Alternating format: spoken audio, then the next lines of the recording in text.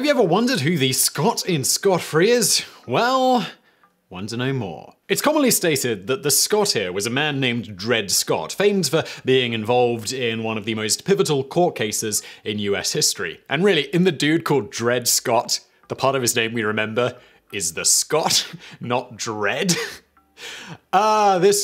He got off Dred-free. This was the mid-19th century case Dred Scott versus Sanford, which decided if Scott and his family should be free or not. More on this in the bonus facts in a bit. However, it turns out that this isn't correct. In truth, the phrase actually dates all the way back to at least the 11th century. The Scot in this case is from the Old Norse word scot with a K though, meaning something to the effect of payment or contribution. In English, scot initially just meant tax. Gotta pay my scots. The phrase scot-free was first used in reference to municipal tax levies. Each person in a town would be obliged to pay a share of the scot, the tax, which was called their lot. In some areas, you also were not allowed to vote unless you paid your lot of the scot. Those who didn't pay, such as the poor or those wealthy individuals that could get out of it, because that's seemingly been a thing forever, were then scot-free. Thus, initially, the term more or less just implied that you got out of paying your taxes. It quickly spread to being used whenever someone got out of paying anything that they should have, monetarily speaking. Today it is also used in reference to non-monetary forms of payment, such as someone who commits a crime but then gets off scot-free without ever being punished for said crime. Okay, so one of the earliest known references to the phrase comes from the Charter of 1066, where it states, "Scot-free and Gawler-free on shire and on hundredy." Maybe, but it basically means scot-free and tribute divide lots by subdivisions within a country. There you go. Moving on, have you ever wondered who the J in jaywalking is? Turns out, once again, this wasn't a person. Or more precisely, it wasn't a specific person, more or less referring to a group of people. Country bumpkins, rednecks, or hicks. More specifically, it comes from the fact that Jay used to be a generic term for someone who was an idiot, dull, rube, unsophisticated, poor, or simpleton. Thus, to jaywalk, gotta bring back rube, you're such a rube.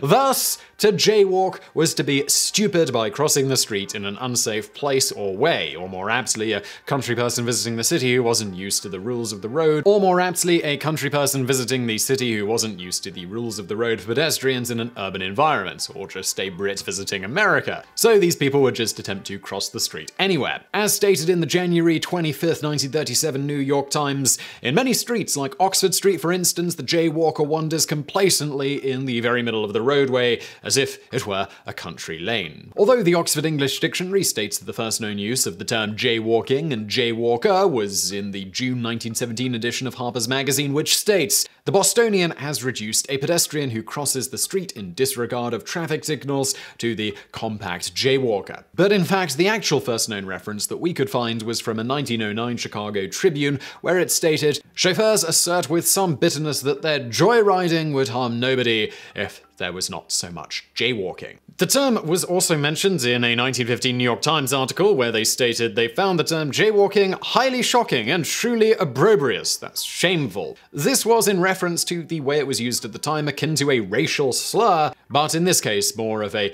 pejorative class term. Specifically, it was a derogatory term against poor people by people who were wealthy enough to drive. Automobile-related, those fancy people. Automobile-related companies popularly used this term in various anti-pedestrian campaigns. Anti-pedestrian campaign. Okay. For instance, John Hertz, president of Yellow Cab, even went so far as to say, "We fear the jaywalker worse than the anarchist." And Chicago is his native home. Chicago is still noted today for rampant jaywalking among the populace. Oh no. In order to counter the automobile interests who were trying to get pedestrians off the road, for a time the term J-drivers was used as a derogatory term for people who drive cars in such a way as to hog the road or pose a danger to pedestrians. We could bring that back. This obviously didn't catch on, and in the end the automobile companies won the fight for use of the roads. Next up, quitting cold turkey. For those unfamiliar, when you quit something cold turkey, who's unfamiliar with this?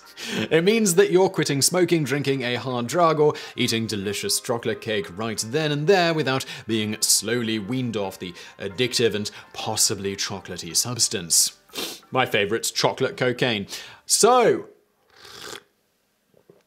where did this come from? Cold turkey actually started off meaning plain speaking, a meaning that is still around today, though it's much less prominent, with this definition usually in the form of talking turkey when it's used today, and it's only said by your grandparents, or maybe your great-great-grandparents. The phrase cold turkey first appeared in print in 1914 in the Des Moines Daily News, which stated, "I've heard Reverend Billy Sunday give his booze sermon, and believe me, that rascal can make tears flow out of a stone. And furthermore, he talks cold turkey. You know what I mean? Calls a spade a spade."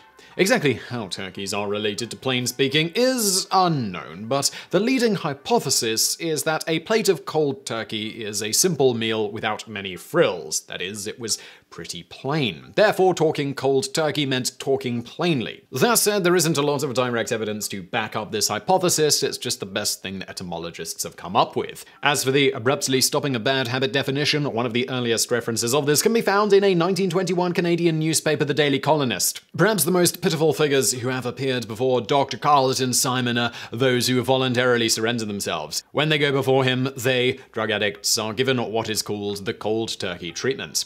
As for the jump from plain talking to quitting drugs, this once again is thought to be centered around the simple explanation. If talking turkey means talking plainly, then quitting cold turkey means quitting plainly without any frills or fancy methods like, you know, medicine. Whatever the case, back in the 1920s, this phrase in context was mostly only used to refer to people quitting some drug. However, over time, it has evolved to mean quitting anything. And on that note,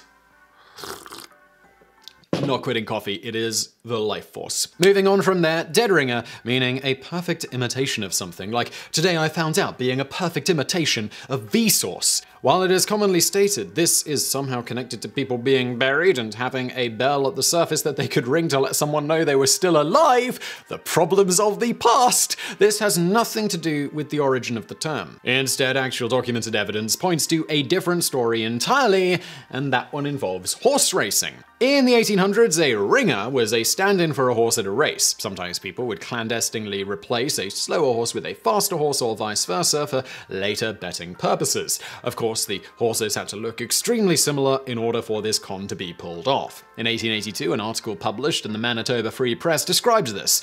A horse that is taken through the country and trotted under a false name and pedigree is called a ringer. The word ringer started out as a word for someone who rang bells, such as the bells in a church. The jump from ringing bells to switching out horses probably seems like a bit of a big one. It does, but in the early 1600s, another phrase appeared that helps sort all of this out. That phrase is ring the changes, today meaning to do something in a different way in order to make it more interesting. Originally, this simply meant that the bell ringer was ringing a pattern of bells that included all variations and eventually brought the ring back to its starting point. However, a variation of ring the changes cropped up by the 18th and 19th centuries, which meant substitute counterfeit money for good. From there, it's easy to see why the term ringer would be applied to a horse that was secretly substituted for another in horse racing. The horse ringers obviously were not dead though, or they wouldn't be able to race. That's pretty damn clear. In this case, the word dead is used to mean exact or precise, as with many other phrases that use the word, such as dead center. This meaning has been around since the 16th century, though exactly how the word's meaning morphed from actual death to exact isn't really known. Dead was added to ringer soon after ringer started to be applied to horses. The first known published case of dead ringer appears in the Oshkosh Weekly Times in June of 1888. It reads, "Data is a markable semblance be shoe?" said Hart, looking critically at the picture. "Dat's a dead ringer to me. I never done such a semblance. Okie dokie. Bonus fact. For those not familiar with the Dred Scott case, Dred Scott was a slave born in Virginia somewhere between 1795 and 1799 who ultimately played a large role in accelerating the start of the US Civil War and indirectly helped popularize the Republican Party. Scott originally was owned by the Peter Blow family, but was sold to Dr. John Emerson, who moved around a lot due to being a doctor in the US Army. During this time, Dred Scott found himself living briefly in Illinois, a free state, and the Wisconsin Territory, in present-day Minnesota, where slavery was outlawed. As such, at around 47 to 51 years old, even though he was at the time living in non-free territory, he petitioned for his freedom on the grounds that when he was in those free territories, he should have been automatically free, both by state laws and by the Northwest Ordinance of 1787. He filed suit initially on April 6, 1846, with the courts to have himself and his wife and 2 daughters freed. Why he waited so long to do so isn't known. It is speculated that he didn't know of the law at the time, so didn't bring the matter up while living in those free regions. The first suit was dismissed due to insufficient evidence, but the court allowed Scott to refile. During the second trial, the jury ruled in the Scott family's favor and proclaimed them free due to the fact that Dr. Emerson had illegally held him as a slave while Scott lived in those free regions. However, this decision was appealed and the Missouri State Supreme Court ruled against the Scots in 1852. This was particularly significant because it overturned the firmly established once free, always free precedent, with Scott and his family having been free during the interim of the jury's ruling and the State Supreme Court's ruling. After another failed suit, the case was brought before the US Supreme Court in Dred Scott versus Sanford. Note here that the court misspelled Sanford as Sandford. They ruled against him 7-2, stating that because of his race and original status of slave, he had no rights as a citizen of the US and thus could not file suit against anyone in a US court. That is a truly up system.